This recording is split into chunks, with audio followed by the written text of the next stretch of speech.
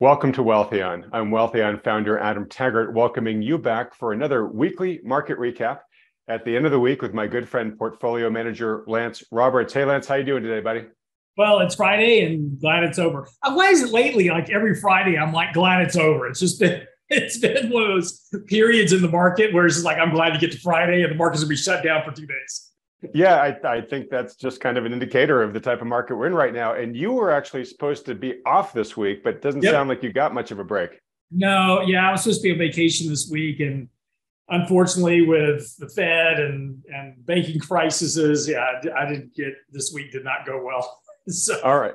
Well, let's dive into it for folks, because there's a lot to talk about. We had a lot of news this week. You know, the Fed conference, Treasury Secretary Janet Yellen has been doing a lot of speaking, a lot of confusing people. But this week is a lot like last week, where we're kind of ending the week pretty close to where we started. So the markets haven't really gone anywhere on a net basis for the past couple of weeks here. But we've sort of been whipsawed around by all sorts of news and fears, and everyone's glued to their monitors for the latest bit of news coming out about whether it's the banking crisis or the authorities' response to that or whatnot. So why don't we just sort of dive in here? I guess the big news this week was the Fed's Open Market Committee met. Jerome Powell gave a press conference off of that. I've kind of on this channel given a lot of my thoughts on what he said, so I won't over repeat myself here, but what did you take away from what Powell had to say? Well, I should also say the Fed, as expected, did hike by 25 basis points.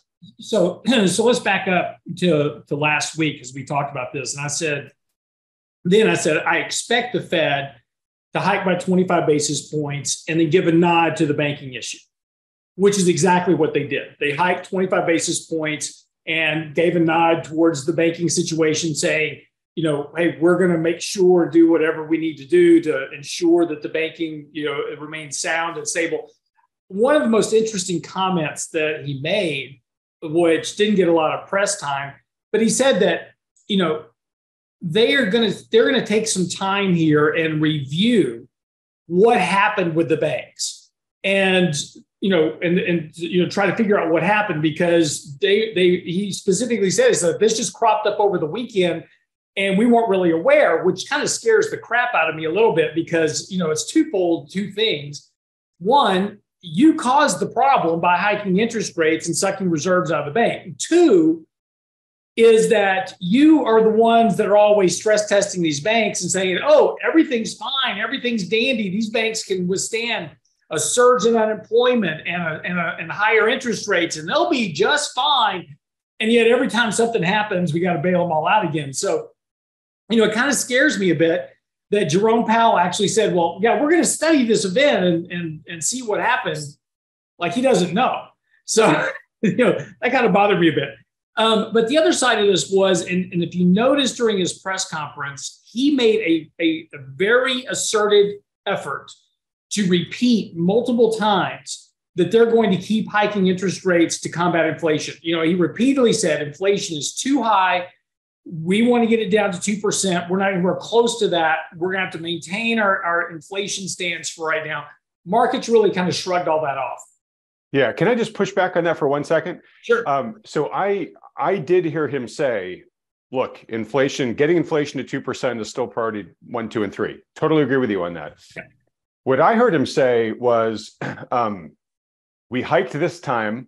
I'm not committing to another rate hike yet, that we're going to wait and see, at the next meeting, what everything looks like on the ground. But he raised this issue of, because of the concerns around the banking system, that banks are now going to be tightening lending standards from here. And he says that actually substitutes for additional rate hikes. I can't entirely quantify it, but it's additional tightening on top of the 25 basis points that we're doing today.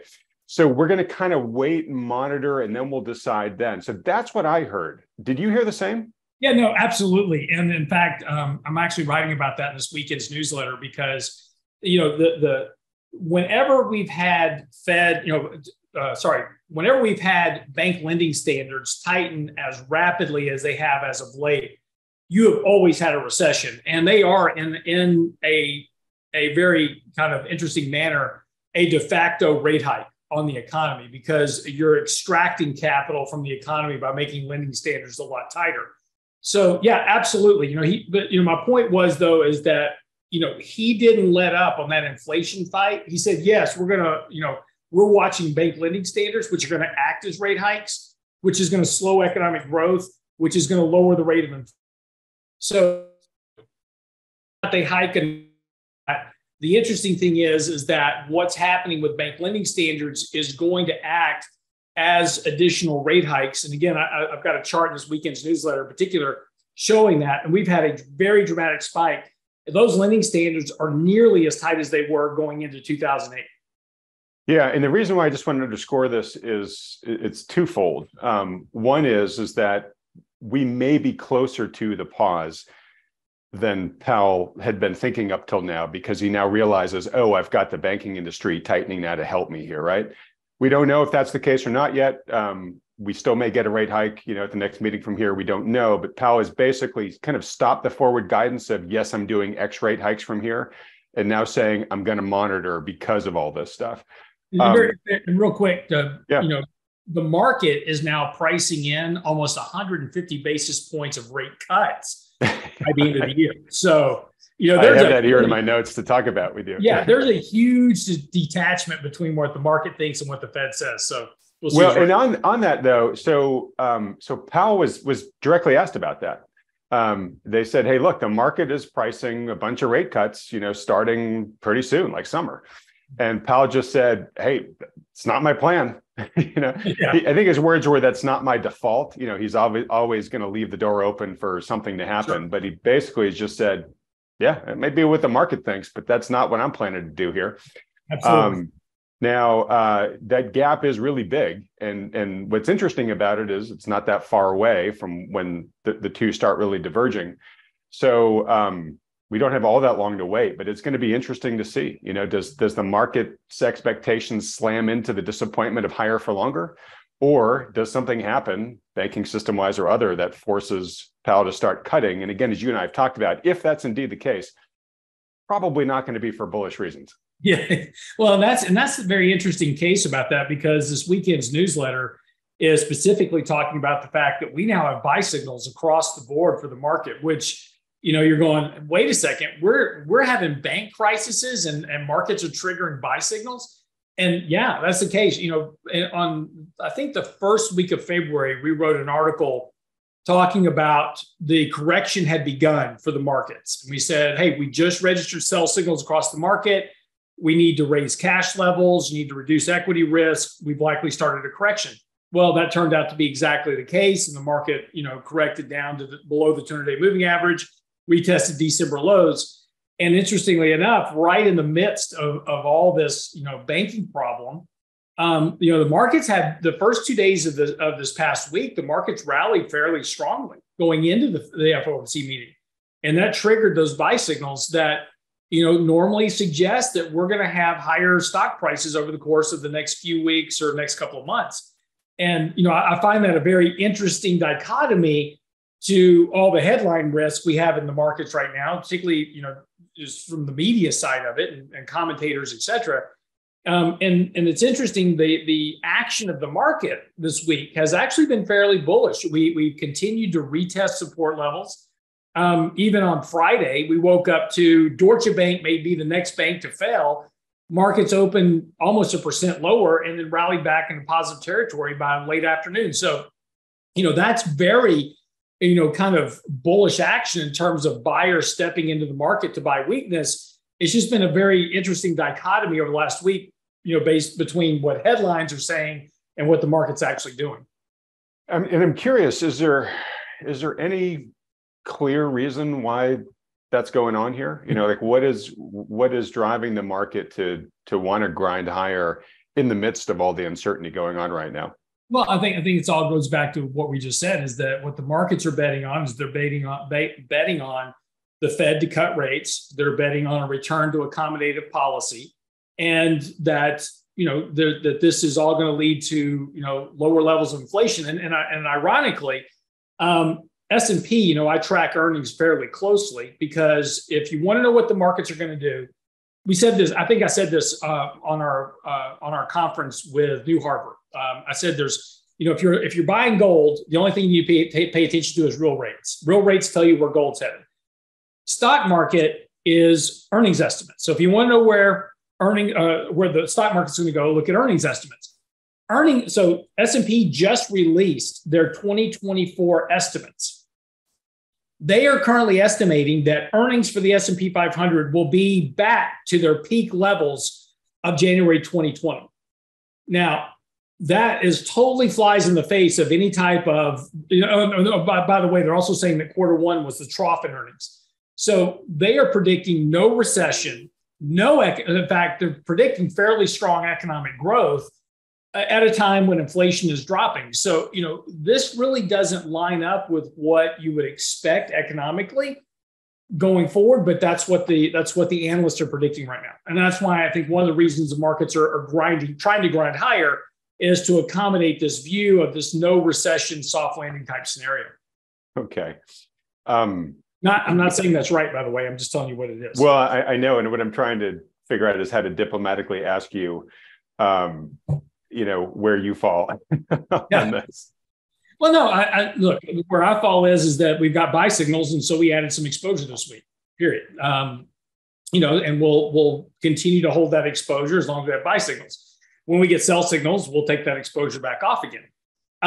But look, earnings cannot grow to $224 a share in earnings, which puts you above the long-term growth trend of the markets and the economy. So these earnings estimates are going to come down. They always come in high. We always ratchet them down by 30%. And that's why we call it millennial earnings season, because everybody gets a trophy for beating lowered estimates, right? So, that's the way this is going to work out. The question is going to be whether or not the analysts are entirely wrong and you have a recession and you're going to get a drop to about $157 in earnings, which is a very different outlook for the market at that point.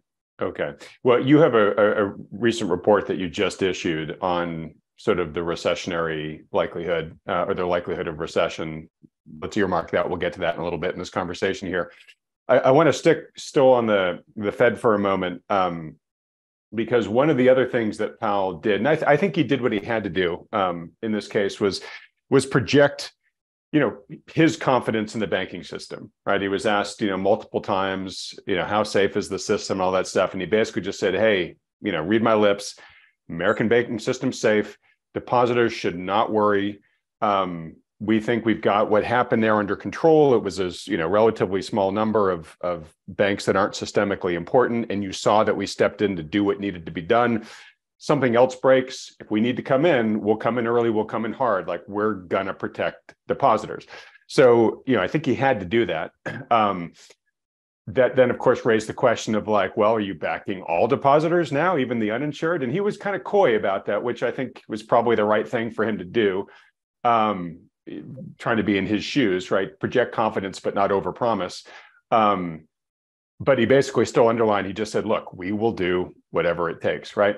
So he kind of, I think quelled the waters. What he said quelled the waters more. Meanwhile, you had Janet Yellen out there just making everybody confused. So while Powell was talking, she was basically getting the markets all riled up. And that's why the market sort of started rallying after the Fed minutes were released, or the Fed announcement was released, but then later on in the day started falling off. And by Thursday, was such a low open. Then she came out on Thursday and sort of tried to walk back her comments, and then she came out again today and we're walking back her comments from Thursday. Yeah. Now they're calling an emergency meeting of the Financial Stability Group or whatever. So exactly, which includes, if you read who's on that, it's like everybody. It's the head of the SEC, the head of the IRS, it's Jerome Powell, it's her. I mean, so of course it makes you wonder, like, what the hell are all these guys meeting for?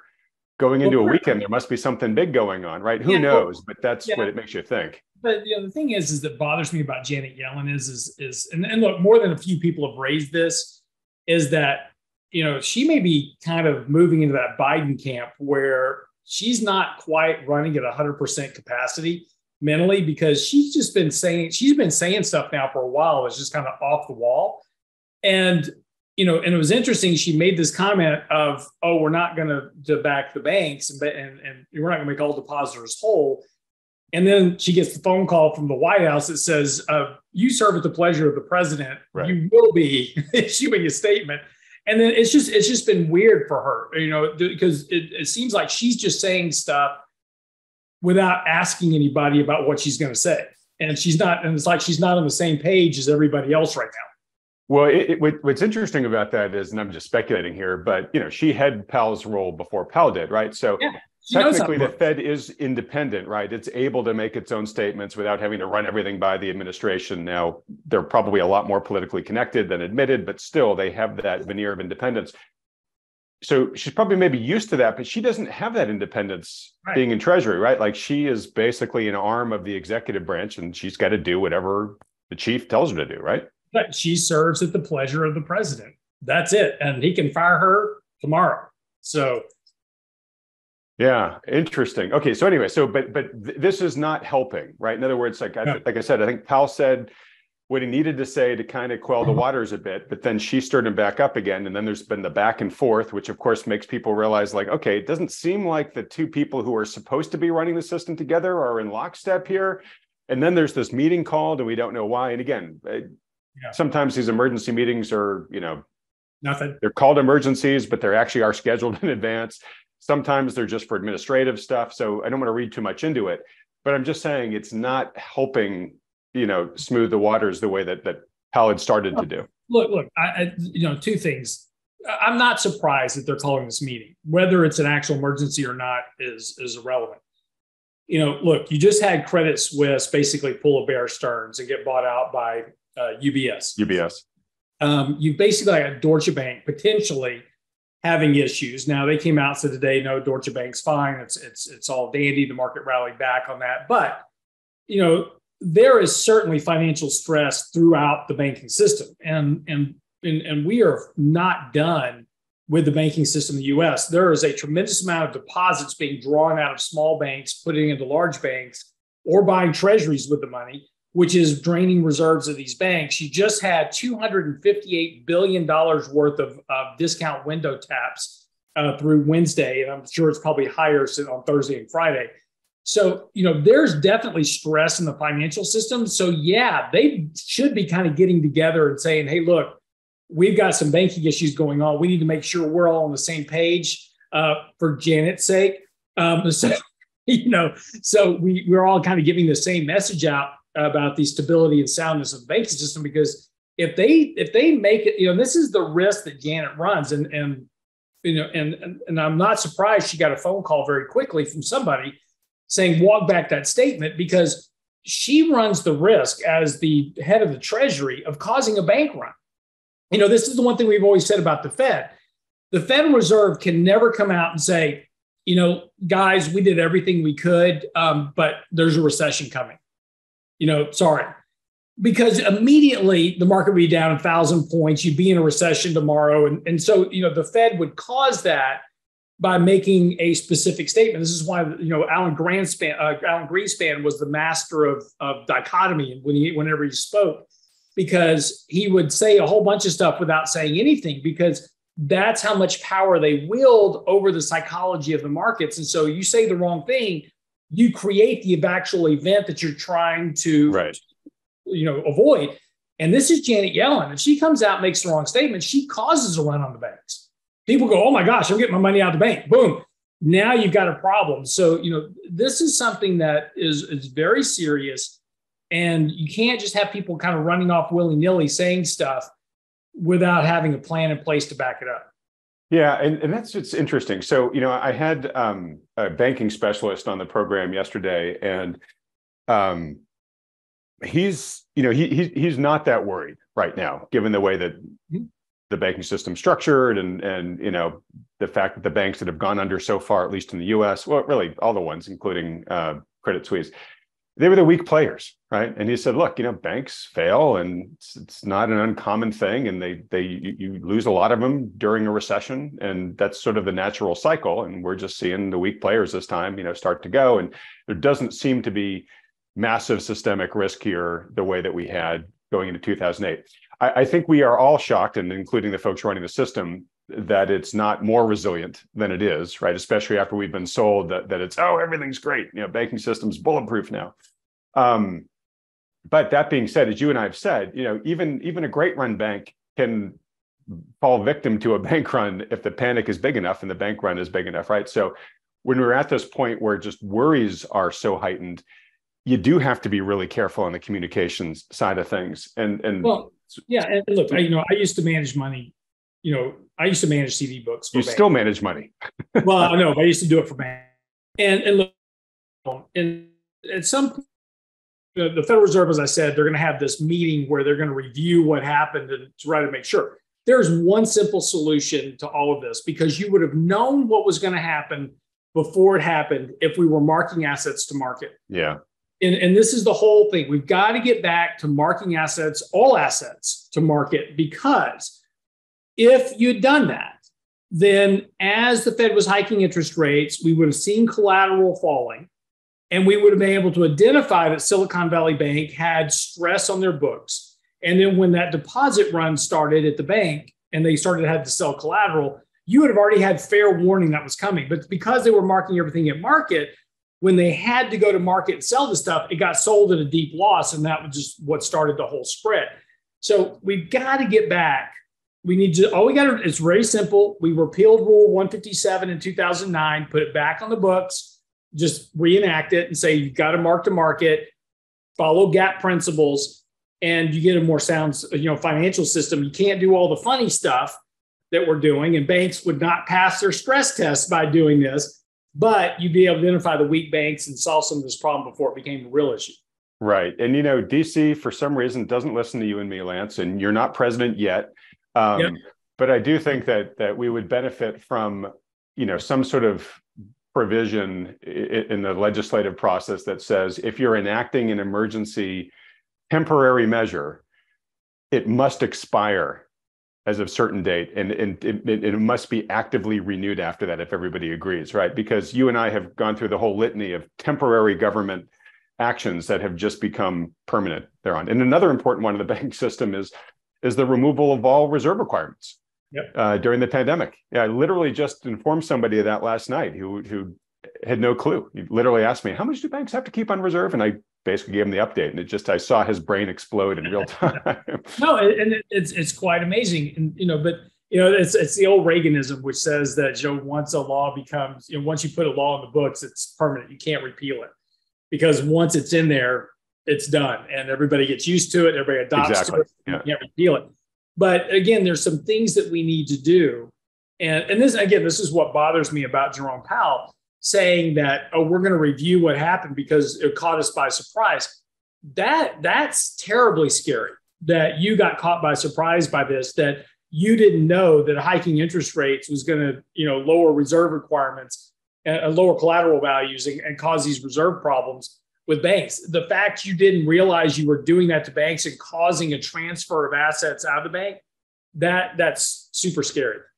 Yeah, I've read some stuff from Powell from back in 2012 or whatever. I'm not certain that caught him by surprise, that he's putting increased pressure on banks by doing this accelerated rate hike cycle.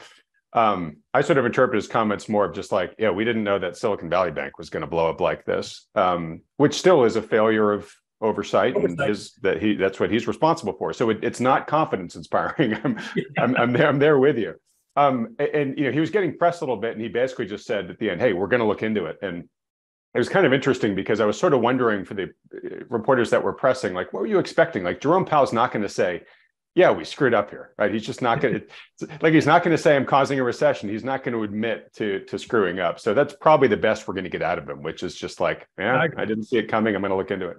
But back to the importance of communication. So one thing that Powell did not talk about this time, which he has been pretty vocal about in the past, and its omission kind of worried me, is I don't know if he mentioned the lag effect once. He may have, and I may have missed it, but he did not harp on it the way that he has in the past. And I think it's becoming even more important now. One, because as you said, Lance, you can explain Silicon Valley Bank and Signature Bank, as victims of the first lag shockwave, right? We're about a year from when the first rate hike hit, right? And this is about when we would expect that to fully be enforced. And it's already taking down, components of the banking system. But also, like, maybe I'm hoping too much from him, but like, I think he really understands the lag effect because he's talked about it a lot. I think the lag effect is now getting ramped up from this increased bank lending tightening that's going on right now. So, we're creating even more of it going forward. And, I would much rather have him tell people, hey, remember that pain I told you about? It's going to start getting worse from here, folks, right? And I'm going to be holding steady. I'm going to be paused. I'm not going to be bringing, the rates down the way that you want me to as we go through this, because I got to get inflation down.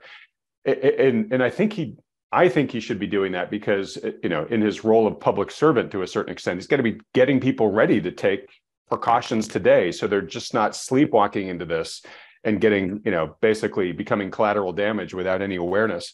So, maybe I'm reading too much into his not mentioning it this time around, but that really struck me. And I really felt that was, I don't know, maybe something he may be a little culpable for going forward in terms of like, hey, you really should have been given the warning and you weren't. Right. Well, but this is the whole, paradox of thrift, right? And so this is the balancing act that the Fed runs. As I said before, they can't come out and say, hey, we're going to hike rates and cause a recession, right? They can't say that because you'd have a recession immediately. Right. But it's the same thing, right? If I warn investors and I warn individuals, hey, you know what? You might want to go stick some more money into savings. That slows the economy. It's the paradox of thrift, right? Less spending in the economy, you get slower economic growth, brings down inflation. And that's the reason he hikes interest rates, right? Is to make the cost of borrowing too high so that you won't borrow money. That's the whole point. So it is interesting. He walks this fine line between, I can't warn you. You've got to read between the lines. I can't warn you that we're about to have a recession because if I warn you, then you're going to take the action that causes the recession.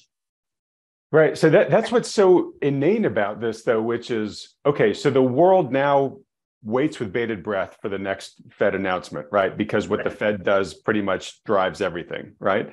So everybody is waiting to hear what the Fed has to say, but we can't rely on what the Fed has to say because it's not going to tell us necessarily the full truth, because if it did, then we would act in a certain way, right? So then we need to have shows like this where people are kind of, throwing the chicken bones and trying to discern what Powell actually meant by what he said. Like, it's ridiculous. And of course, the average person is just like, the Fed said X, so I guess that's the authority I'm listening to, right? But they're clearly, as you said, not getting the true story.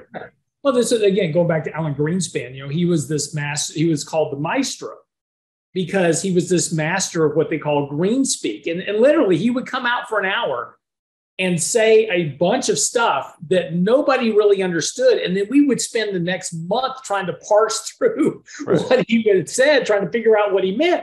But that was because of that same reason. Powell's not nearly as adept at it as Alan Greenspan was, but it's the same kind of premise. Yeah, which funny. I've heard that. How to say a lot without saying anything.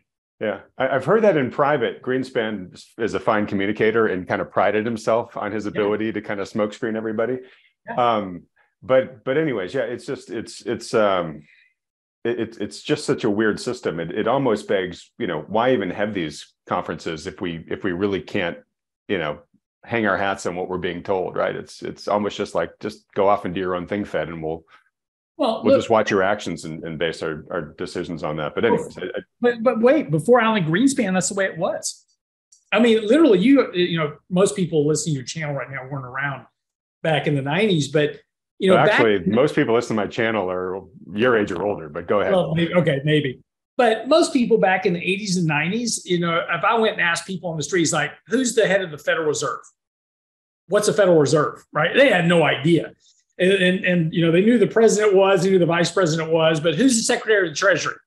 No idea, right? And it's just now these people, and really since it was really kind of the very late 90s, and that kind of that turn into the first, of the century, where Alan Greenspan was becoming a lot more vocal at that time. But that was where all of a sudden, these central bankers became media figures. And now but still, even then, it wasn't primary to the whole, functioning of the markets. But now, to your point, we no longer look, and I've complained about this before, we no longer look at fundamentals or, earnings and those type of things. Really, I mean, we talk about this stuff, but the average investor isn't looking at those things. They're buying ETFs and then clinging on every word that the Fed says, right? Are we going to get QE or not QE? Are we going to pivot or not pivot? Who cares, right? Who cares about all that? What do the fundamentals tell you? Fundamentals tell you that stocks are way too expensive. You shouldn't own stocks, but we don't care about that. We just care about what the Fed does.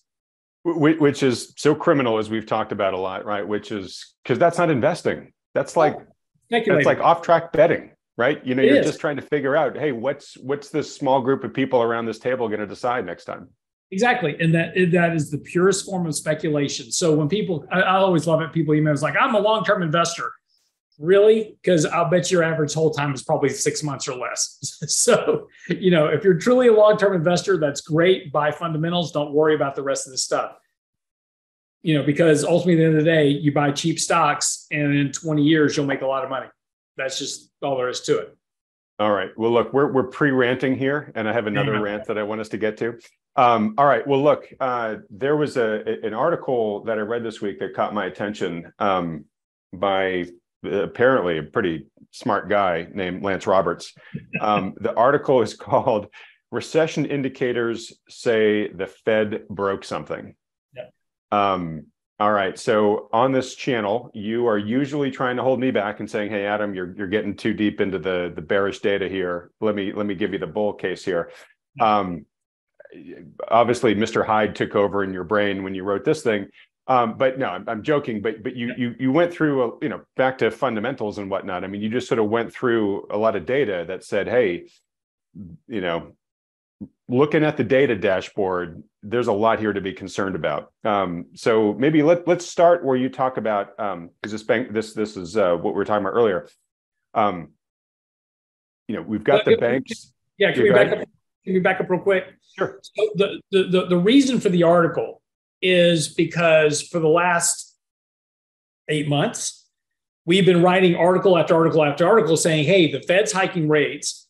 They're going to hike it until they break something, right? And so we now have broken something. And now you're ringing the bell saying you're going to get breaks. This is the moment. We have now broken something, and the Fed has now accomplished their task because every time in history that they hike rates, not even as aggressively as this, but just hike rates previously, you've either caused a financial event of some sort, a credit issue or a recession and a bear market or some combination of all four.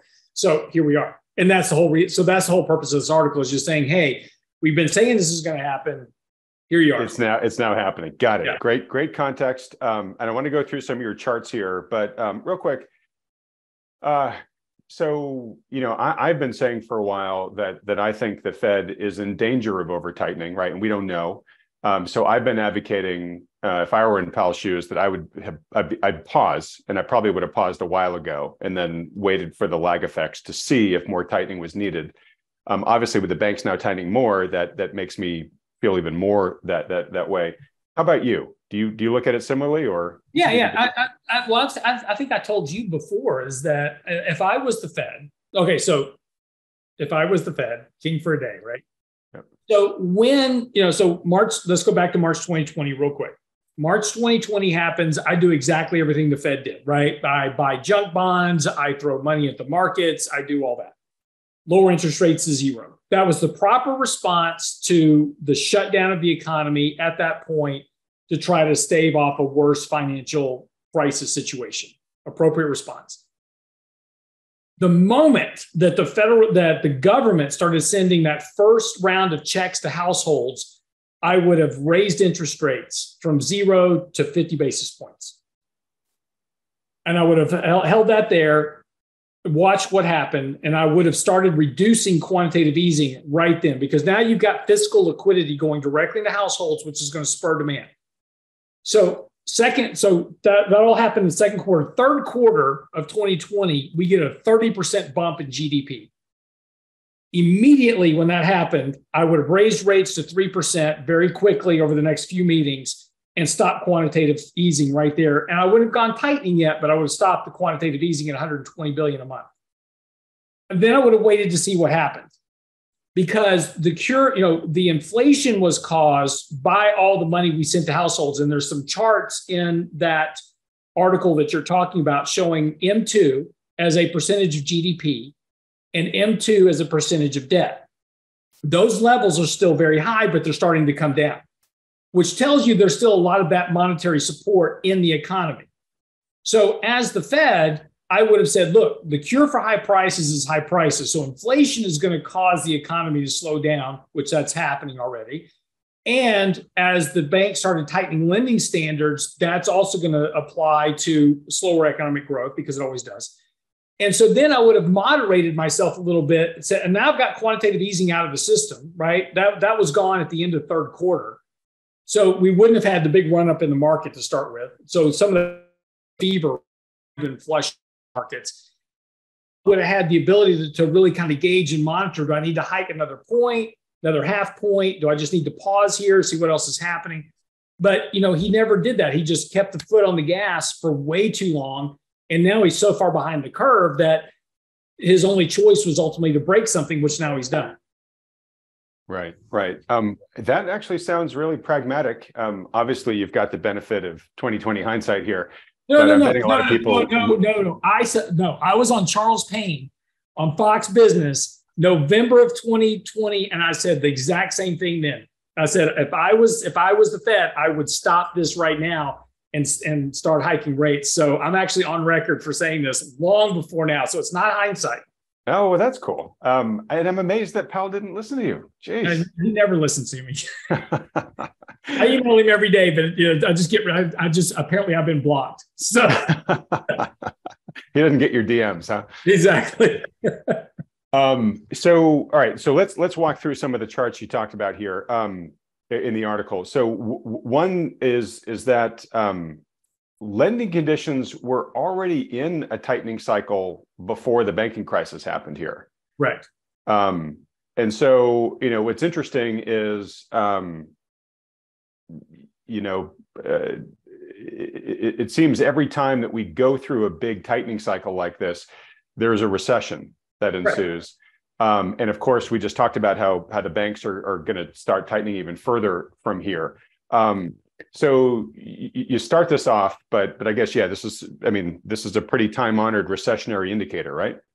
Yeah, it's one of the best actually, but it just makes perfect sense, if you think about it. So, we've got an economy that's dependent on debt to create growth, right? This is why we grow at 2% on average since the turn of the century.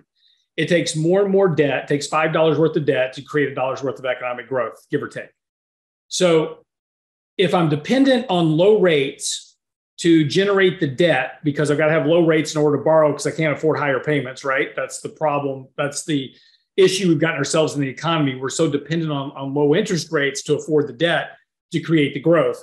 Then if interest rates go up, well, that slows my rate of borrowing. Well, and then if the banks turn around and choke off that lending requirement that restricts me from borrowing money even more, that gives me less money to spend. Because remember, the households are living paycheck to paycheck. We have a chart that shows the differential. It's not in this article, but I've published it before.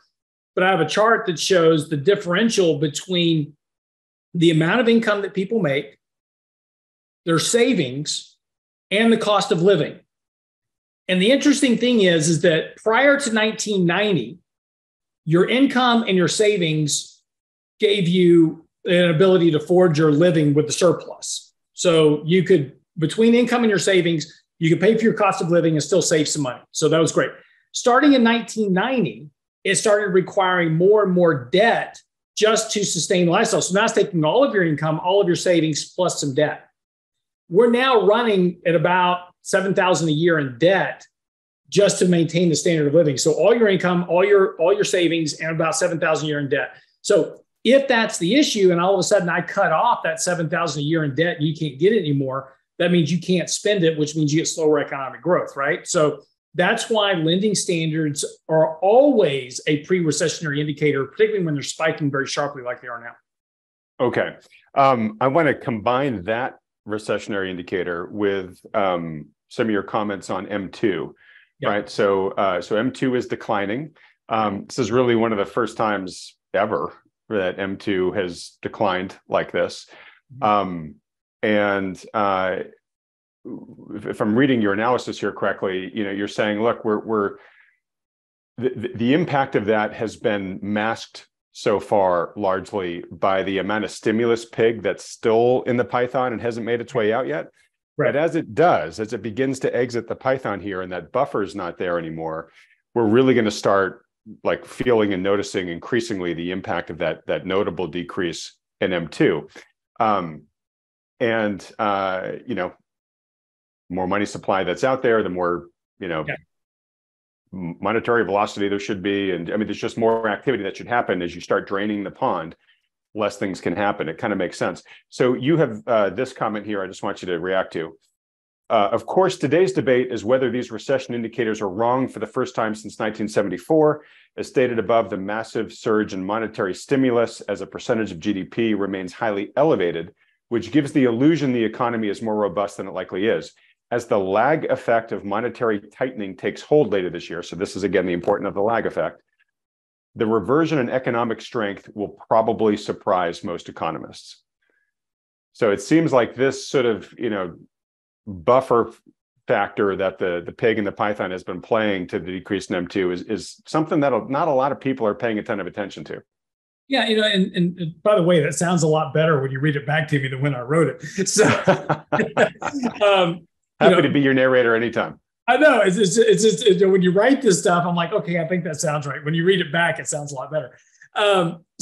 But no, that's the whole point about this is that there's two things that are occurring in the economy right now that I don't think a lot of economists have really grappled with, which is that when that money so let me back up 1 second here, because this goes back to quantitative easing and how it works in the economy.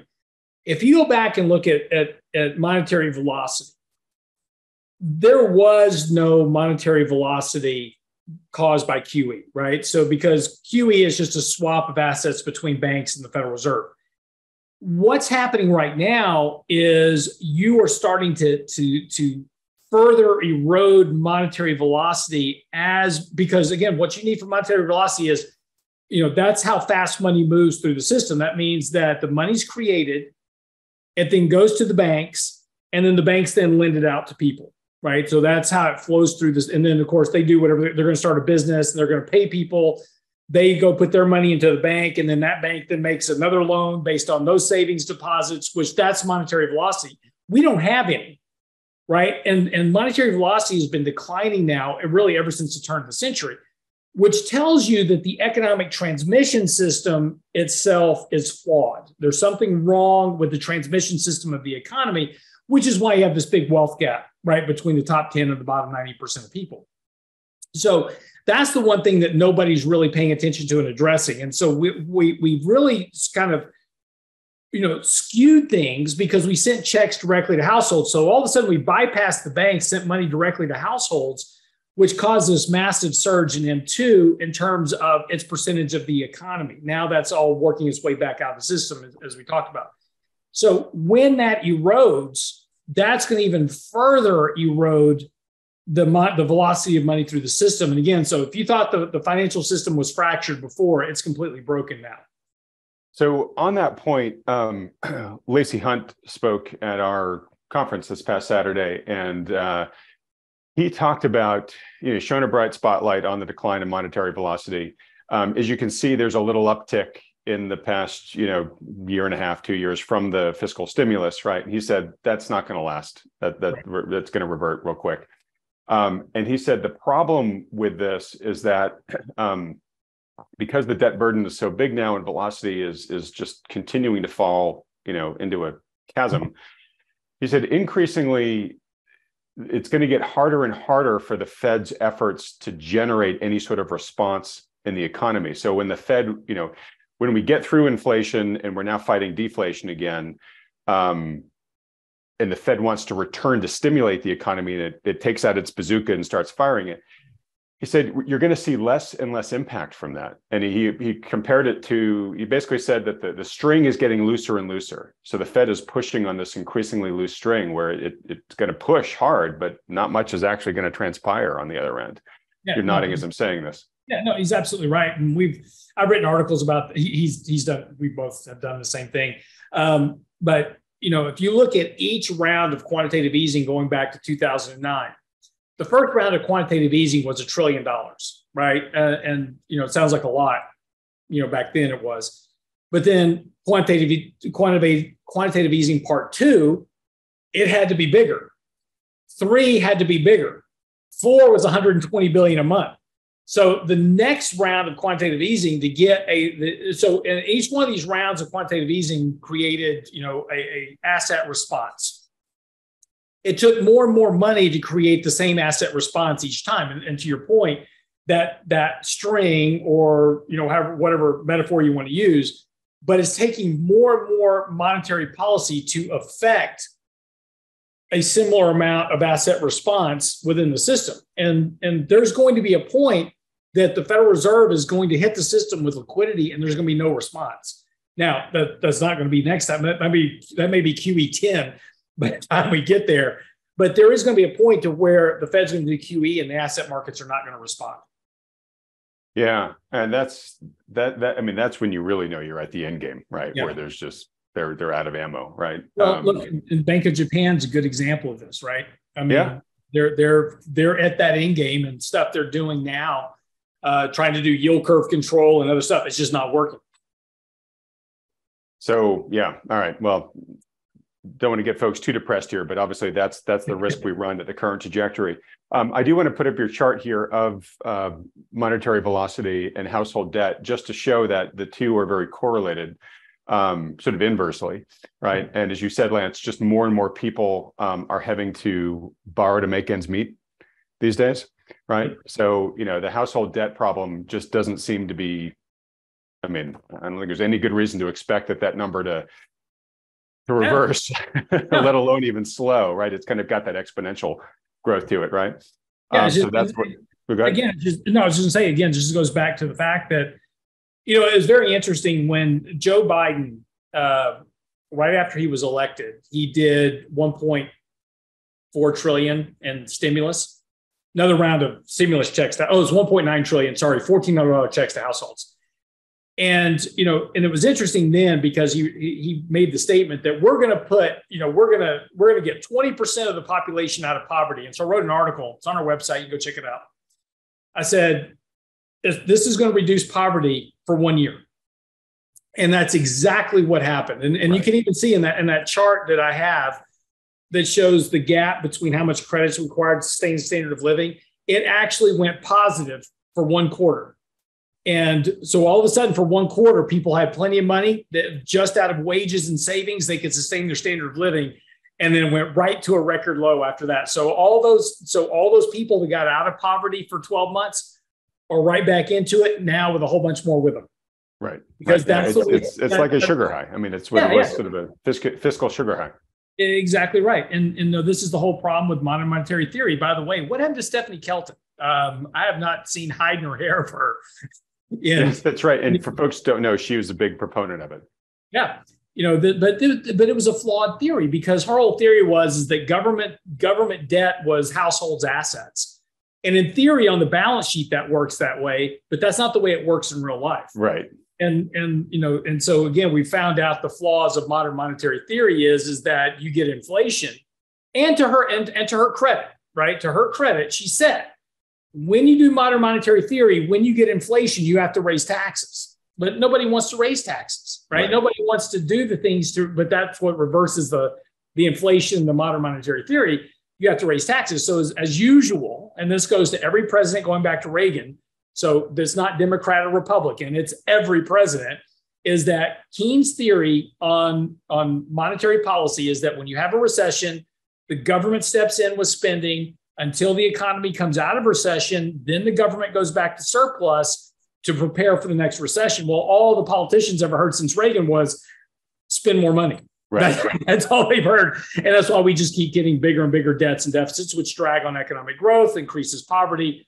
And, and this is why we are where we are today. Right. No, everybody loves the sugar. Nobody likes the broccoli. Right. Exactly. All right. Just didn't like the broccoli either, apparently. So, Bush Senior. All right. So I just want to finish out your article here because you've got some other great charts. You've got some leading indicator charts, some from establishment surveys and then RIA's own proprietary leading indicators as well. Almost doesn't matter which one we look at. I mean, they both tell the same story, right? Which is that, hey, at readings like this in the past, we've been in recessions. And so anything else to say about those? No, it's just, it is interesting that you have a very vocal media right now and very vocal Wall Street. That's this whole, non-recession camp. We're going to avoid the recession.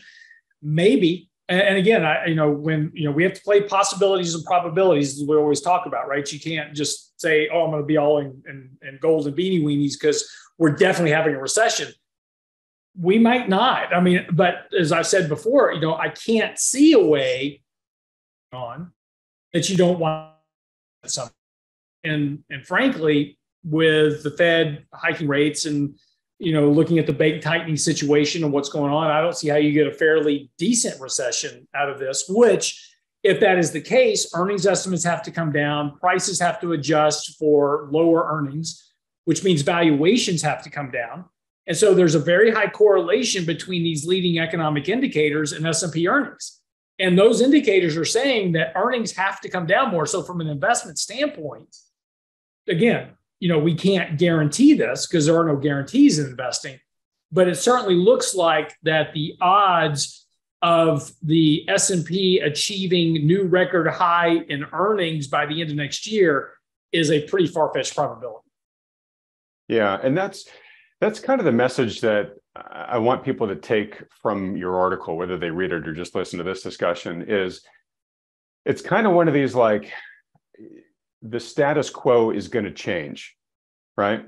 Which is, right now we all are told and think, oh, the job market's still really robust and the markets are hanging in there at 4,000 and we might have a soft landing. Like, everything is still hanging together right now, but your indicators are saying, no, economically, the probability is we're going to be in recession in the not too distant future. And there's a lot of things here that, if you're right, Lance, a lot of shoes are going to drop. They're going to make next year feel pretty different. Next year, this time, feel pretty different year this time. So if Powell is not able to tell people, hey, prepare for the coming storm, that's the message I want folks to get from here. And like you said, we don't know for sure if this is what's going to happen, but we think that this is the most likely outcome, right? So plan for that and then hedge. Your hedge is what if that doesn't occur, right? Well, I think there's one other difference. We often, people, Jeremy Grantham once said that, this time is different as the most dangerous words in investing. Right. There is a difference this time. And I caution when I say that, but there is a difference. Normally, when the Fed starts a rate hiking campaign, markets tend to do okay, right? So initially, when the Fed is hiking rates, markets tend to go up because the Fed's hiking rates. It's not enough to cause a real issue. Generally, the economy's humming along, and as it is. Well, the Fed is hiking rates because usually it's worried about the economy overheating, right? So things are going pretty good, right, from a asset standpoint. And so stock prices tend to go up. This has been a very different last year. Last year, the economy was actually doing quite okay. Earnings were, not completely disastrous. They actually came in better than expected from the original estimates. And yet the market sold off by 20%. So this is going to be, and again, everybody's predicting recession, which is the one thing that always bothers me, right? We talk contrarian investing, the fact that everybody's predicting one. So, one of the questions I think we have to ask ourselves is saying, has the market corrected enough to adjust for a mild recession, right? Potentially. And I don't have the answer to that. I don't know. Or did the market anticipate the recession? So when we actually get the recession, the market says, okay, here's the recession. We've already kind of priced that in. So we're good. And maybe stocks don't go down as much as expected. Now, again, as with gold, it's, as I said earlier, if you're buying gold, then all you need to care about is real yields, inflation adjusted yields. That's all that matters with gold. If you're buying stocks, what matters is earnings estimates, forward earnings estimates, and where those are headed. So if the market is right and earnings are going to start to improve, whether or not we're in a recession, still don't see how we get there, but that's the question. Then markets could hold in here, right? Maybe we've seen the lows, maybe October were the lows of the market and we don't have another down leg. Maybe we just go nowhere for the next 12 months. Maybe it's just a very frustrating up and down period for 12 months. And you're just going to be a really good stock picker to make some money. I don't have the answer to that, but it does, there is enough there. You can look at all these indicators across the board. There's enough there to suggest that earnings have to weaken. And if they do weaken more, prices and valuations have to adjust accordingly. That doesn't mean 50%, right? Because we've already knocked out 20% or so. But, it could be another 15, 20% to the downside. Yeah. You end the piece with a chart that's just worth noting for a moment too, which is that periods of high inflation are followed historically by periods of deflation, right? We've now had the high inflation. We're now in disinflation, at least as measured by the CPI and the government reported stats. So unless it is truly different this time, at some point here, we're going to go through a period of contraction, right? So, again, it's just adding additional wind behind the sails of your primary recessionary thesis here. Right.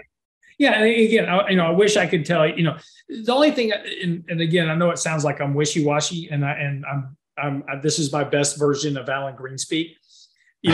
What I don't want to tell you is that, we'll definitely have a recession. Market's going to have 50%, go hide out in cash. Yep. We all get it. You're not saying that. I don't want you to do that.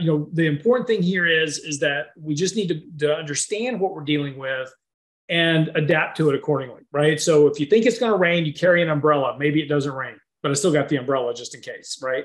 Absolutely. So as investing, that's how we need to approach this. Again, nothing looks good. I'm not bullish. I'm not bearish. I'm just trying to weigh all my odds, but and trying to navigate as best I can. Look, we're very overweight cash. We're underweight duration in bonds right now.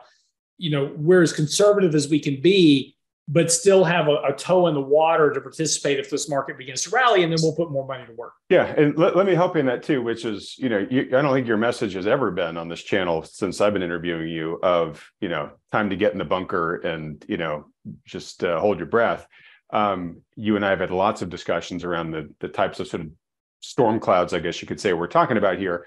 And what I've been hearing clearly from you and your partner, Mike Leibowitz, there is, it's a time to be defensively inclined and prioritize, high quality assets, right? So it's not no assets. It's just you really want to be high on the quality scale right now. And there will hopefully be a time where you can transfer out of those into the more speculative asset classes once better valuations, arrive after the excesses are flushed out of the system, right? Yeah, and that'll be that'll be exactly the time that you don't want to do that, but that'll be when you need to, right? So sorry, repeat that. Right. So when it comes time to buy those speculative assets, right? Yeah. It'll be when they're all broken. And psychologically and emotionally, you're like, I'm not buying that because it's going to zero, right? Exactly. Yeah. But that'll be the time you want to buy distressed debt. You want to buy junk yields. You want to buy broken companies. You want to buy all those things because they're going to be real values and real opportunities there. Because if we get into an environment where you have a real sell-off in the markets and you have this recessionary kind of reversion in the economy and the markets itself, all asset prices are going to come lower because it'll be baby with the bathwater out the window. People will just indiscriminately sell everything. But that'll be when you'll be the most afraid, but that'll be the time that you want to start buying. Great. And when that happens, we'll be here doing it. Exactly. When you feel that time is right, we'll be here and we'll be holding people's hands to say, I know it seems a little scary, but this is the time where you deploy for the long haul. All right, great. Well, look, I want to just read your conclusion to the piece because I thought it was a good conclusion. And since you enjoy hearing your work read back to you, I thought you'd like it. Okay. Historically, periods of Fed tightening have never had a positive outcome on earnings, and it likely won't this time either. That is particularly the case when the Fed breaks something. While this time could be different from an investing standpoint, I wouldn't bet my retirement on that point of view. Yeah. Yeah. So I think that's the key takeaway from here, which is like, there are some reasons that maybe it is different this time, but you're saying not enough to make you want to put the important things at risk on it. Exactly. And look, and as I said, Jim, there's nothing wrong with having a little bit of money invested in the markets because, if you have time for, I got an interesting email today because last week we're talking about, using life insurance to make loans. I said, if I was young again, if I was, 25 and just starting out, first thing I do is I fully fund my 401k plan. Then I overfund a life insurance policy. And then I put money into the stock market. And so a guy emailed me and he's like, hey, I heard what you said. But how would you allocate the 401k plan? Well, if I'm 25 years old, I put 100% in the S&P 500, just contribute to that every week and done with it, right? Don't even pay attention to it because in 30 years, it's going to be higher, right? And the problem is that we spend, and this is the media's fault. This is Wall Street's fault. This is Robinhood's fault. We put all these tools in your hands where we can track everything real time. And that makes us make all these emotional decisions that wind up being wrong. And, right. We need to have a longer term time frame on our investments. We need to allow things to work over time. And so have part of your money invested in the markets and good quality assets that doesn't matter whether they go up or down, right? Just over time, they're going to pay you out because they're paying a dividend yield or they've got good quality fundamentals, et cetera. There's a good we own a company right now called CVS, which is CVS Healthcare. That stock has gotten hammered. In the last month, it's down 16%. And there's really no news driving that particular decline, except as part of what's been happening with this rotation within the markets. And that's awesome, right? We've owned this company for a long time, and I'm about to buy a whole bunch more of it, right? Because this is one of those quality assets, PE of 8, dividend yield, strong payouts, earnings grow every year, and we're all getting older. So we're all going to be spending more money buying drugs at the store. So this is one of those companies. I'm not recommending you buy this. I'm not making a recommendation. I'm just telling you a story, right? So that's my disclaimer. I'm not giving you advice. But my point is this is a company that I'm confident for my clients that I can own for the next 20 years. I'm not worried about it. There are plenty of stories in history, Apple, Microsoft. I read a great article the other day. One of the original owners of Microsoft stock, he owned 10% of Apple. He owned 10% of Apple, and he sold his 10% stake in Apple for $800. Today, that's worth $52 billion. So if you ever feel bad about an investment loss, just remember that story. So think about that guy. Yeah. There are companies that you can invest in, and it doesn't matter whether they go up or down or sideways or whatever. You just keep buying them every time they give you a good opportunity. There's other companies like Block, which used to be called Square. Now it's under short sell pressure because of Hindenburg Research. That's a young company. It may be the next payment system. It might be the next PayPal or the next Visa or the next MasterCard. I don't know. It doesn't have a long enough history to tell you. But there are companies that are more speculative in nature that you can own short term, and you trade those opportunities in your portfolio, but you have a portion of your portfolio that's just there for the long term. And let that portion work for you. Let it just pay you dividends. Let it pay you that passive income while you own it. Don't worry about the price moving up and down. Don't panic over it. That's a portion of your core holdings in your portfolio. Then have a piece that's over here that's more speculative that you trade. And that's okay. Great. And hey, by the way, just so I don't forget, we told people after you described the whole life solution that you used to say if they wanted to see a webinar really going into the mechanics of how it all works. Pretty resounding yes, Lance. So we're going to have to do that soon. All right. I'll put it together for you. All right. Well, look, I'm getting to your trades, but real quick before I do, let me just go through housing and the layoff situation because we like to update folks on those every week. On the housing side, sort of two things for you this week. One is just going back to this. Okay, the banks are going to be now tightening lending standards even more than they were. It seems unavoidable that that's going to put an additional chill on the housing market, right? Because you're going to have basically fewer people who are going to be qualifying for loans. If they qualify, they're not going to qualify necessarily for as large of a mortgage as they were before. And in general, you tighten credit restrictions, and generally, yield rates are going up, to compensate for the additional risk. So it just seems like it's throwing additional sand in the gears of the housing machine, which is already kind of slowing right now. Do you see the same? Well, yeah. And again, I want to go back. So two things. First of all, yes. And I thought it was interesting that, you've had a drop in interest rates, and you actually had a pretty decent uptick in contracts as well as mortgage applications in the last week or so. Mm-hmm. So there's still a lot of people willing and wanting to buy a house. But it's also very location specific. Again, we talk about, nationally, prices may come down 20, 30%, whatever. I got an email last week from a person that lives in Florida, and they're like, man, we're trying to buy a house, but every time a house comes up on market, it's gone. Right. I mean, it's going in ask. And, sorry to interrupt, but it's funny because I've gotten emails like that from people in Florida. I've also gotten emails from people in Florida saying, oh my God, it's really drying up here. So, I mean, it's highly local everywhere, right? Exactly. That's my exact point. And so, here, and I can just talk about Houston because this is where I live, Houston's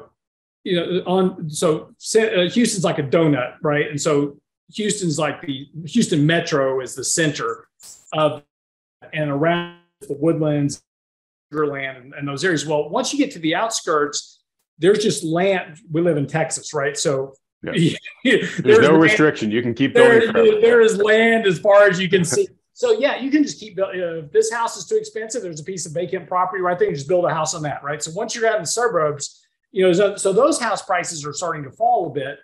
But inner Houston, where you're landlocked and inventory is tight, I was just talking to a guy. So as you know, I bought a house this week. And we met we've got to do a lot of renovation to it. So we met the contractor today to, start talking about the renovation work. And he lives in the neighborhood where we bought this house. He says, yeah, a house just came available yesterday, and it had 12 offers on it in 37 minutes. So, at full ask. And that's the way this particular area is. Why? Houston proper is a high crime city. Right, it's right up. It's not quite Baltimore or Chicago yet, but we've got a lot of problem with Democratic DAs here. We've got a lot of problems with letting people off on parole with that have massively long criminal records. So crime's a real problem in Houston proper. But there's these little pockets, like in this particular neighborhood that we just bought this house, where the school districts are really, really good. They're very safe. They have very low crime. And so everybody wants to live there. So as soon as a house comes up, there's somebody there to buy it. Multiples of people trying to buy it because they want to get their kids into these schools and out of HISD. So again, if you're looking for a house, there's kind of really three things to consider. First, consider what's happening with the overall housing market. Don't disregard that entirely, because that does have an impact on what's happening. As interest rates go up and as money tightens, it is going to cause housing to slow down everywhere to some degree. But the second thing is also remember, this is the house. So unless this is an investment property, right, this is your home. This is where you're going to live for 7 to 10 years on average. So even if you pay a little bit too much for it right now, and the market does, so you pay for this house, you think you got a good deal, but then housing prices decline some. In 7 to 10 years of you living in this house, you're going to wind up, with a higher price just due to inflation, if nothing else. Right. But this is your home. It's not an investment. So don't try to, too many people are trying to I'm trying to get the exact bottom, right? Real estate's very tough to do that in. So buy a good quality property in a good quality neighborhood in a safe area that people want to be in. And that will ensure that it maintains value over time. And then lastly is, be sure, as we talked about before, put a big chunk of a down payment on it. Don't try to buy a house with, here's the price of the house, and I can only come up with a 3% down payment because that's all the money I can save.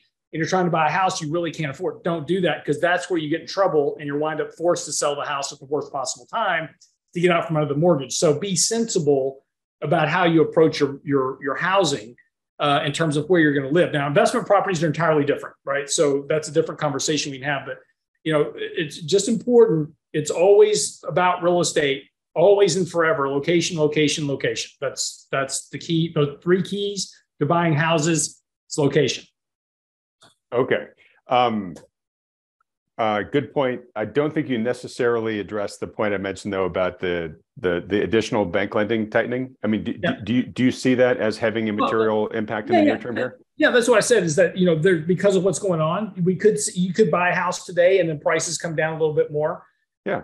Yes. But they were going to do that without this banking crisis that we had. We were already on that. Good. Yes. But like I said, there's going to be some areas in housing that don't come down in price. Because they didn't run up as much either. So, if you're buying out in San Diego or San Francisco or, some of the places in California, New York, others where you have these massive price increases, those are going to come down a lot. Houston, the prices never really ran up that much. We didn't have that big of inflation to start with, so they're not going to come down as much. Yeah. Okay. Well, let me ask you this too. So, in cities where we had housing analyst Nick Jurley speak at the conference, and he did a lot of great charts, and he talked about how the sort of like tight inventory nationwide narrative is largely a myth, and you've weighed in on this too, which is there's a lot of inventory that'll come on the market, in certain conditions.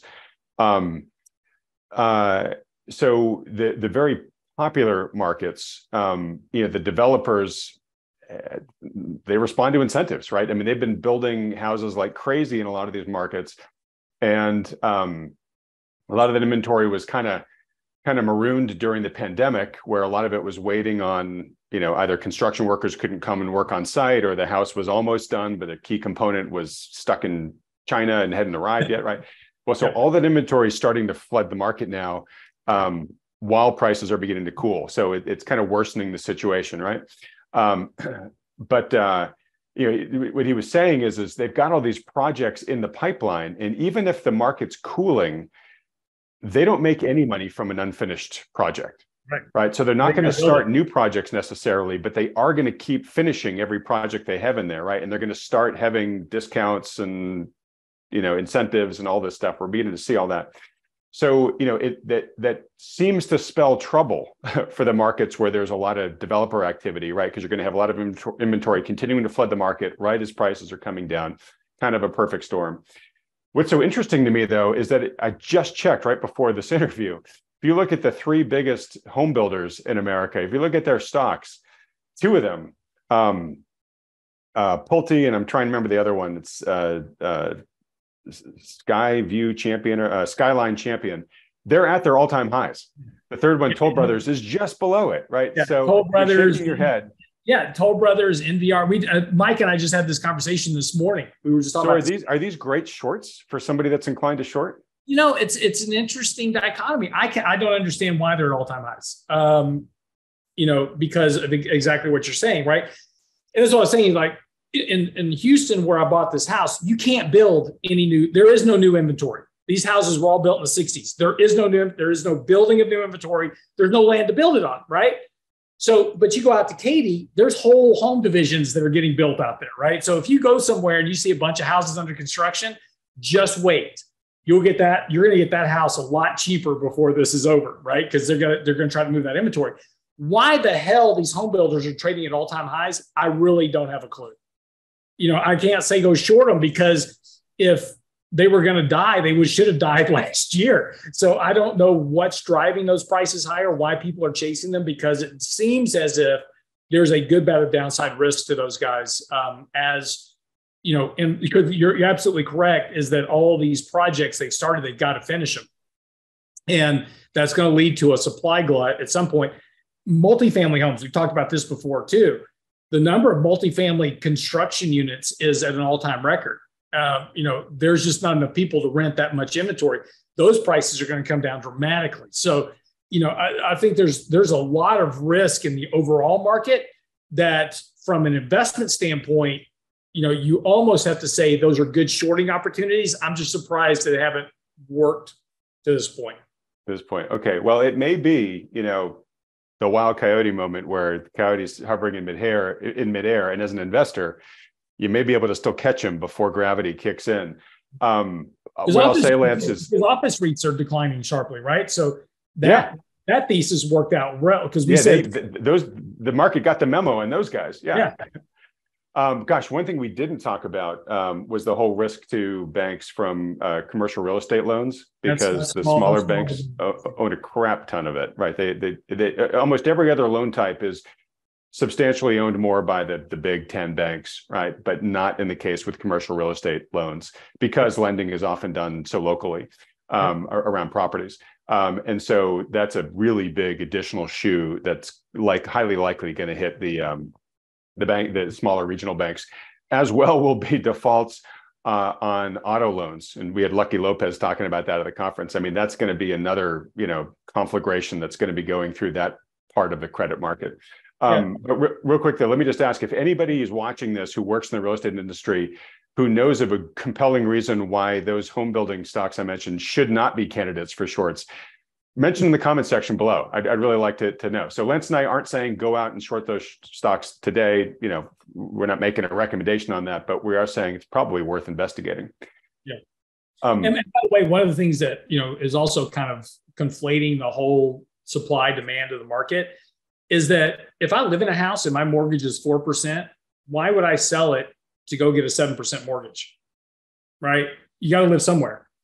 So, one of the things that's, so two things are happening. One is on one side, you got people going, I can't afford a 7% mortgage, so I'm not going to buy a house. And you got a whole bunch of people sitting in their homes going, well, I'm not going to sell because I don't want a 7% mortgage. So right, this is also why the number of cash transactions have been rising sharply over the last 6 months. In fact, there's been a huge pickup in the number of homes being purchased for all cash because of that, right? I can sell my house at a premium and then go buy a new house for all cash, and I don't have a 7% mortgage. Right. I'm wondering, I don't know, but is that mostly like boomers downsizing? Right. Because presumably you sell your house, most people still have some mortgage on it, right? So you're not getting 100% of the sale value, but you're buying 100% of a smaller house at this point. That's what I did. That's what my wife and I did, right? We sold our house. We're downsizing. And so we paid all cash for this new house. Okay, boomer. Yeah, I am as expected. So, but the point is that, the people that are selling, they are buying in all cash. There's a very large number of transactions that are all cash versus mortgages. So, the differential now once mortgages come down, that'll be interesting to see, how fast this picks up. But like I said, just last week when mortgage rates fell to, I forgot what they fell to last week, but, we were down to 3.6% on the 10-year yield. I think we're at 3.5 or something today. That's bringing mortgage rates down, and we saw a pickup in activity. So even small changes to mortgage rates are dragging buyers into the market. Right. This may be the best I get. Yeah, well, exactly. And I wonder, how short-lived is that, right? Is that people who they're just desperate to buy, or they're still clinging on hope that things are going to get better soon? Because the housing market is oftentimes a lot like the bear market in stocks, right? But with the time you get to a housing market bottom, nobody wants to buy. Well, and again, and like for me, and this is going to be most of the cash buyers, right? I'm not going to, pay cash entirely, right? So again, I borrowed against my insurance policy, paid cash. You're borrowing from yourself, yeah. Yeah. And I've invested in the cash I got from selling my house. I invested that at a much higher rate. So, I'm just playing an arbitrage right now. But, at some point, I will refinance the whole project into a 30-year mortgage, right? And then get my interest rate, get my mortgage interest deduction, get my cash back so I can redeploy that at a higher rate somewhere else. So there's going to be a lot of cash buyers that are just waiting for rates to come down to refinance. So you'll see a big mortgage refinance boom. So at some point, you want to start looking at mortgage refinancing companies and, companies that buy mortgages, those type of things, because there'll be a decent arbitrage there as well. Right. But probably not until you see whites of the, you can see whites of the eyes first. So yeah. All right. Well, look, I'm looking at the time. I realize we get to dial through a number of things here. So let me just touch on layoffs super briefly, which is just to say, hey, they're still continuing, right? They were in the headlines. Then the banking crisis kind of took everything over. But layoffs have been continuing all along. I'm going to put up a chart here real quick of tech layoffs. they're pretty generous in how they describe tech in this particular accounting. But you'll see here that Q1 of this year is the highest quarter in the data system for layoffs. And that's including the whole pandemic period, where we shut down the economy and we had those tremendous layoffs for a short period of time. So just to show the magnitude that, hey, look, this is building and is now at the biggest magnitude in recent history. I just wanted to mention a couple of names here that are laying off, just to underscore that it's just not tech companies anymore, as we keep talking about. The contagion is spreading. Accenture, a big management consulting firm, has laid off. This can't be right. I've got 190,000. I think it's 19,000. They've laid off. They've announced that they're laying off 19,000 people. Recruiters, Indeed and Glassdoor are both laying off 15% of staff. That's several thousand people. And Amazon, who just laid off 18,000 workers in January, it just announced that they're going to lay off another 9,000. Right. So as you and I have been predicting, Lance, this drumbeat's just going to continue, especially because companies have been in labor hoarding mode. And as you've said many times, they want to do everything they can before they let go of those workers because they had to work hard to get them. They've been trying to keep them. The tide is still rising here in the layoffs, but I don't think we're anywhere near, if your article is right about the coming recession, we're probably, to mix my metaphors here, we're probably still in, maybe the bottom of inning one, maybe the top of inning two, right? Yeah, I agree. Okay. All right. So trades, Lance, you said you guys have actually been adding exposure this week because of the buy signals. What actual trades have you made? So basically real small, right? So as always, when we get a buy signal, it's, we want to just kind of step in and test the water a bit. So all we did this week was buy a little bit of the QQQ NASDAQ because tech has been leading the charge all year. And so all the momentum's in the tech side. The reason is that if the economy is going to slow down, if you're going to have a recession, then you're looking for companies that can grow earnings in a weaker economic environment. That's tech. So QQQ is doing well. However, value and banking stocks, energy stocks have been under a tremendous amount of pressure. So we counterbalanced a potential rotation between tech and other areas of the markets by also adding in a small portion of RSP, which is the S&P 500 equal weight. So we just did two little starter positions there. We're on a buy signal. The market finished, positive on Friday. That was great. So everything's working like it's supposed to. And then, next week, if this market starts to gain a little bit of traction, I would love to see the market get above the 50-day moving average. And if it does that, then we'll increase those position sizes and start adding individual stocks to our portfolio. Okay. As the market, let's say the market has another week next week, like it had this week, where it kind of closes kind of where it started here.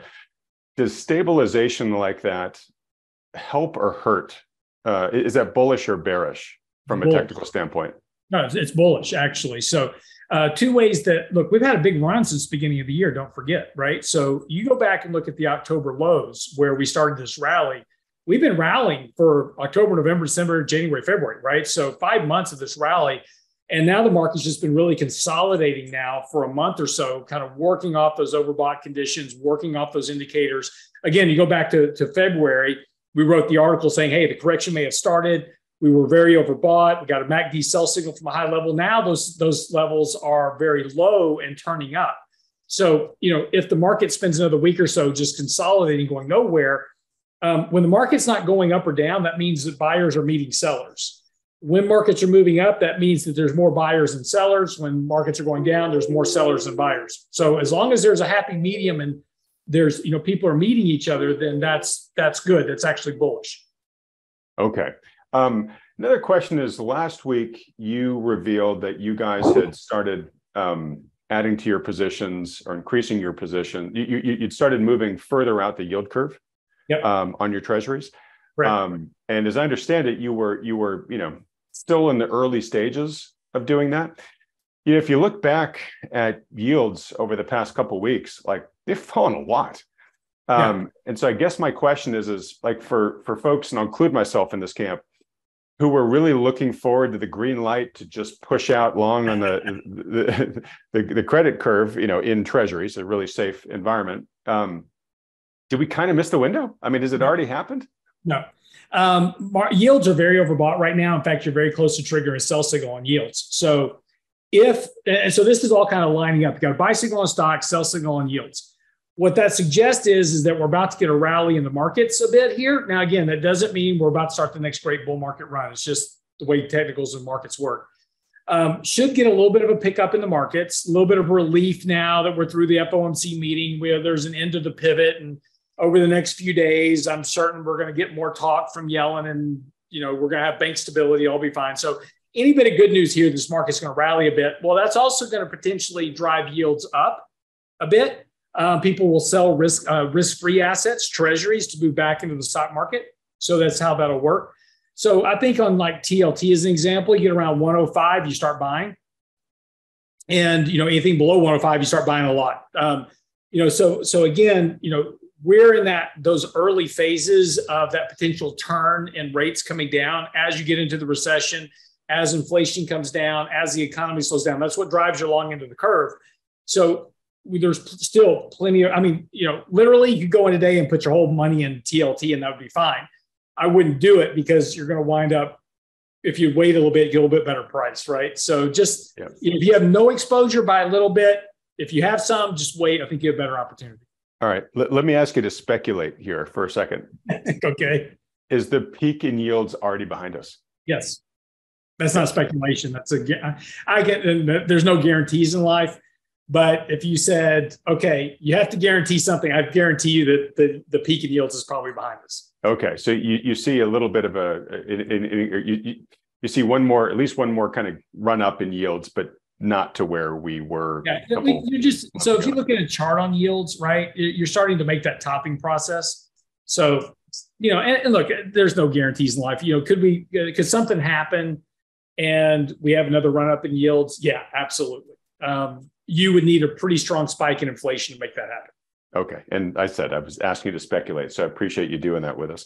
All right. Well, I'm looking at the time here, Lance. We're going to have to punt on the rant. I'll tell you what it was. Yeah. So I was in a discussion the other day about the banking system and why, obviously one of the things that would have avoided the bank runs that we've seen if you had banks that had 100% reserves, right, as opposed to 0% reserve ratio, right? But it's been very hard for the banks that tried to do that to be allowed to work in today's banking system, and I don't know all the reasons why, but my question for the rant was sort of like, the U.S. is a big country, right? We've got over 100,000 towns and cities. Like, why don't we use like a test and learn approach where we take a couple of dozen, towns and cities around the country and we just pilot different models? Hey, let's try this type of bank, right? Let's see how it does, right? Test and learn. And if we find things that say, oh, this is a better solution, great. Then we can kind of scale those learnings to the rest of the country, right?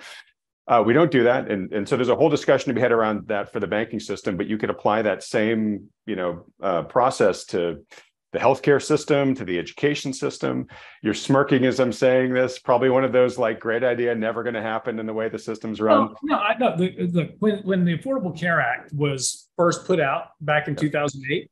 And by the way, I'm going to give you a timeline on this because we can't do the right justice here with the time. I know. So we're going to save this for next week. But, just as an example, the reason that it's a great idea, right? And the reason it'll never happen is because we've done this. And I said, like when the Affordable Care Act came out in 2008, we were telling you all the reasons it wouldn't work, right? Just fundamentally, that's not how the healthcare system works. It'll never bring costs down. And of course it didn't. But there was a guy in Kansas that created a healthcare clinic and it was all cash. It's like you come in and you get a subscription to the healthcare clinic. It's $50 a month. Aspirin were like a nickel, blood tests were like 13 cents. I mean, it's just, you just paid a membership fee for this. And it worked fantastic. And it's a great model for the whole healthcare system. Again, the whole premise behind it is that you have catastrophic healthcare insurance. So if you get cancer, your insurance covers that. But it's like auto insurance, you take care of the maintenance, right? And then when you need it, the insurance kicks in. So insurance costs come down, healthcare cost improve, healthcare quality improves, and the costs come down. It doesn't work because the reason is that the lobbies that drive the entrenched cartel will not let it exist. Yeah, exactly. And it's not the healthcare system; it's the banking cartel. J.P. Morgan, the top 4 banks that now own all the banking system after this. They are not going to allow something to interfere or impede their ability to make billions of dollars in revenue. All right. Super depressing. Again, makes my blood boil even hearing you say this, and that's what the rants are for. We're going to have to push it off until next time. Next week. All right. So real quick, folks, couple updates for you. One, I'm very excited to announce this. I will have more details for you shortly, but we announced at our recent conference that Wealthion just signed a partnership endorsing a Canadian financial advisor. And if you're Canadian and watching this, so many of you over the past 2 years have been asking us, when are you going to have a Canadian advisor? We finally now have one, I'm happy to say. We had spent a lot of time trying to land a different advisor for a long time until we just realized the process was going to take even longer than we would have liked. And in the interim, an even better solution came our way. So if you are Canadian and you want to talk to that advisor, it's the folks at Rocklink Financial, and to set up a free consultation with them, you can do so today. Just go to the normal form at wealthion.com and just make sure you select Canada as your country, and your information will be sent to that firm. So very excited to announce that. We'll have the CEO of that firm, Jonathan Wellham, on the program either next week or the week after. So I'll have a nice conversation with him. We'll get his macro view. We'll get a sense for how he runs his shop there. You'll be able to kind of get to kick the tires with him live on this channel. And then he'll be in the stable going forward. All right. Reminder too, we did record that conference. It was amazing. Lance was a great part of it. You've heard me say this all week, but if you missed the conference, wish you had watched it, and are kicking yourself for it, please don't kick yourself too hard, because you can actually watch the replay of the conference. You can go buy the replay videos over at wealthion.com/conference. All right, Lance. Well, look, in wrapping up here, first off, folks, if you continue to enjoy these weekly recaps with Lance, please do us a favor, support this channel by hitting the like button, then clicking on the red subscribe button below, as well as that little bell icon right next to it. If you want to set up a free consultation with Wealthion's U.S. advisors, if you're an American watching this, perhaps even Lance and his team there at New Harper at the Real Investment Advice. Sorry about that, Lance. I just dig in. It's all good. It's all good. Yeah, but if you actually want to talk to Lance and the guys at his firm too as well, just go to wealthion.com, fill out the short form there. Only takes a couple of seconds. Whole process is free. There's no commitment to work with the guys. They'll just do their best to help you. Lance, I'll let you have the last word here, folks, as we let folks head off from here to enjoy their weekends. Absolutely. Look, I don't know what's going to go on with the markets next week. We'll just have to take it as we go here. But don't be surprised if this market winds up a little bit higher next week. That's going to kind of confound a lot of people with what's going on. But markets have an interesting way of doing exactly the opposite of what you think they should do. Yeah, and as you've said many times on this channel, Lance, like when everybody gets really nervous, right, and things get oversold, or just the herd is really panicked. The news doesn't need to be good necessarily to send the market higher. It just needs to be not dire, right? It just needs to be less bad than it was, right? Exactly. So again, try to just keep your emotions in check. Remember, we're long-term investors, and we just need to manage money accordingly. So. All right. Well said. All right, Lance. Well, thanks so much, buddy. Look forward to doing this again with you next week. Everybody else, thanks so much for watching.